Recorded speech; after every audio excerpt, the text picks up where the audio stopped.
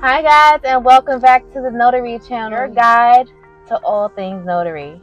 And today we are going to discuss the importance of notarization in New York State and how to identify signers ethically and accurately. So let's get it started. Notarization is an essential process that ensures the legality and authenticity of important documents. It is very important when verifying a signer's identity. Today, we're going to talk about the significance of following the required identification practices for every notarial act. There are 3 practices that are used to identify signers. In the initial moments of meeting a client, I identify myself, ask them how their day is going, and then I ask to see their ID. I get straight to the point. A vital component of a mobile notary's job is verifying the signer's identity. There are 3 methods for identifying signers: viewing identification cards, personally knowing the signer, and having a credible identifying witness.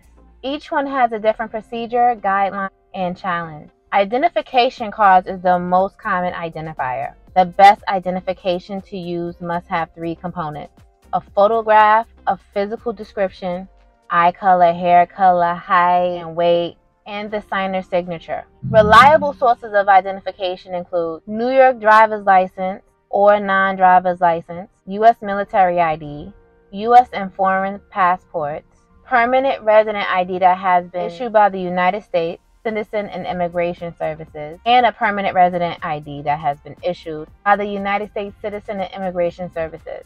Unacceptable forms of identification include birth certificates, social security cards, credit cards, driver's licenses without a photograph, and temporary driver's licenses.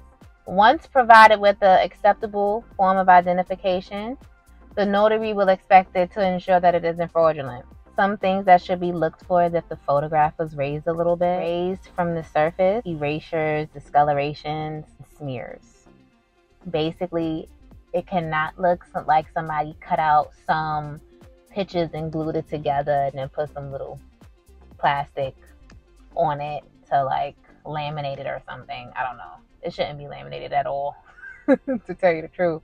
Personal knowledge. This identifier is used when a notary personally knows the signer and is willing to vouch for their identity. New York State doesn't require that the notary know the signer for a certain amount of time. What is needed is that the notary spent enough time with the signer and can eliminate every reasonable doubt that the signer is who they say they are.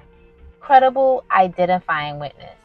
There may be times when a signer cannot provide an acceptable ID. In this case, a credible identifying witness can be used. When using this identifier, the party must know the signer and the notary, and be willing to verify their identity, and have no personal interest in the transaction that requires the notary. The notary will administer an oath or affirmation that may say, "You swear that you know this signer is the person they claim to be, so help you God." Every notary is legally responsible for verifying the identity of their signers for all notarial acts. Notaries that fail to identify signers correctly risk civil, criminal, and administrative liability. And there you have it. Those are the 3 ways to identify a signer in New York City. If you liked this video or found it helpful, share it with everybody you know that's in New York who want to be a notary public.